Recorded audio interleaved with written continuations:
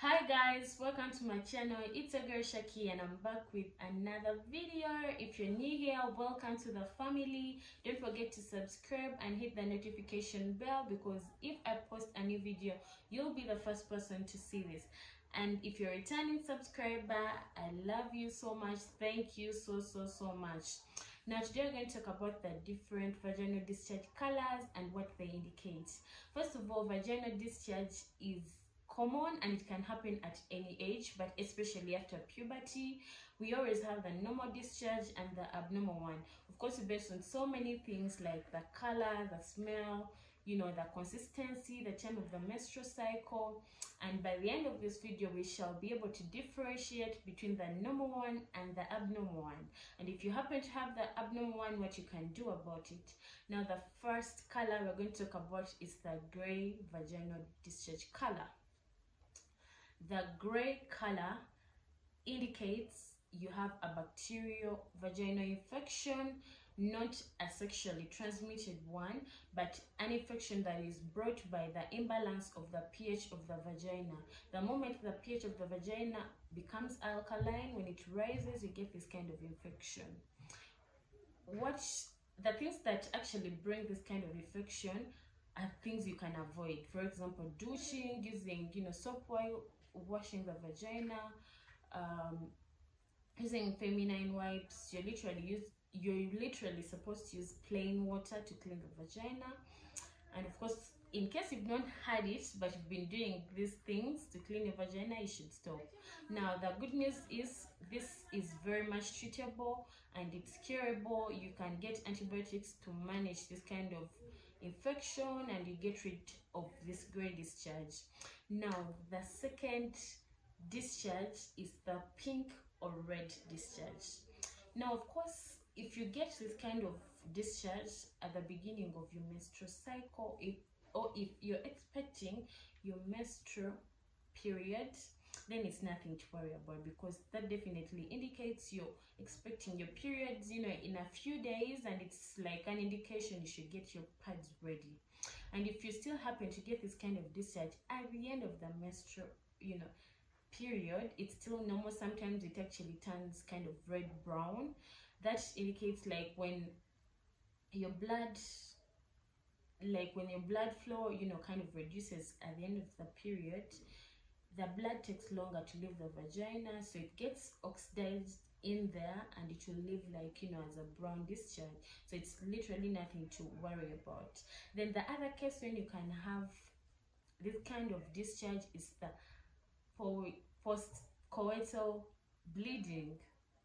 Post-coital bleeding, like this is the kind of bleeding you get after sex. Now not everyone gets this, but if you happen to get this after sex and you have lubrication issues, you're not properly lubricated, then still it's nothing to worry about, as long as that kind of spotting or bleeding or discharge is not associated with lower abdominal pain. Because if you happen to have the lower abdominal pain, then you have to go and see your doctor immediately, because you could be having what you call the PID, the pelvic inflammatory disease.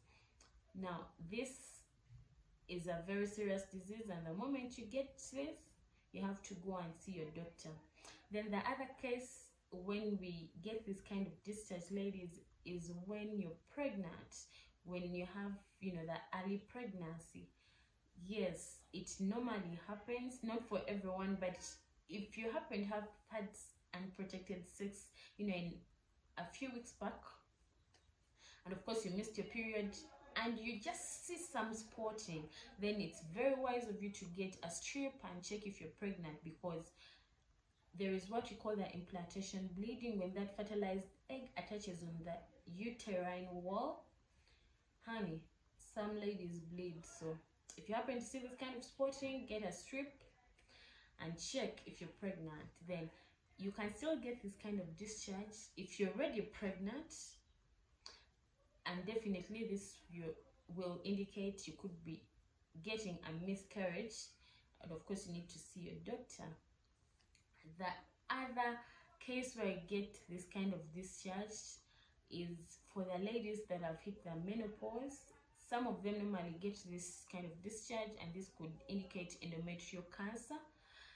The moment you see this kind of discharge and you're already in your menopause and no longer bleeding, then it's very wise of you to go and see the doctor and get yourself checked just to be sure.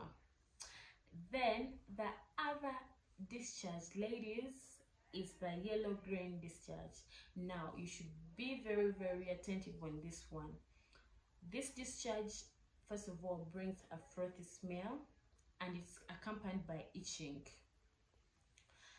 This discharge will make you have painful sex. You'll have burning sensation while urinating, and the moment you see this kind of discharge, just think of an STI. Yes, it indicates a sexually transmitted infection, mostly known as trichomoniasis. We have the other one, gonorrhea, but in most cases, trichomoniasis is the commonest STI with this discharge, because for gonorrhea, we as ladies rarely get symptoms. So if you happen to see this kind of discharge, get your partner, go to the hospital, get yourselves, some treatment, and of course after the treatment, make sure you abstain for the next 7 days,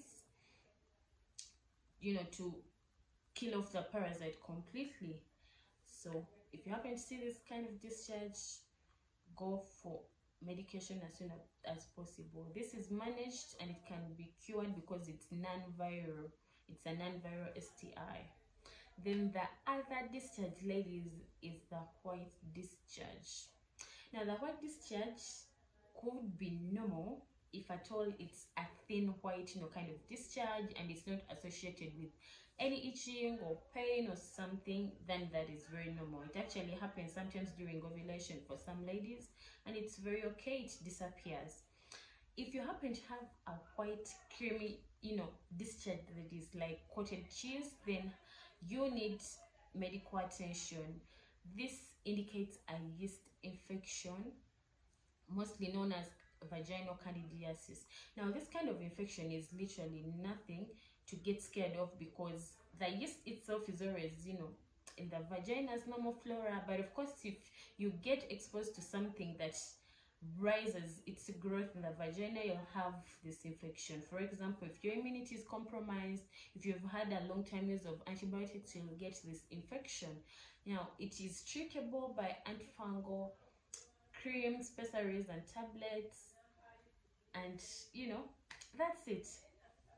And then lastly but not least is the colorless discharge. The good news about this one is that this colorless is normal. The colorless discharge is normal, and of course it normally increases during ovulation, sexual arousal, and if you're pregnant, it increases in amount. So once you have this discharge in small quantity, of course, it is nothing to worry about. You're very fine. As long as you don't have any odor or something, it's very fine. Then that has been for today. Hope you found this information helpful. Let me know what you think about the video. Tell me what you want to see in the next videos. Feel free to leave a comment, ask any questions, give this video a thumbs up, tell a friend to come and watch this video, let them subscribe on the channel.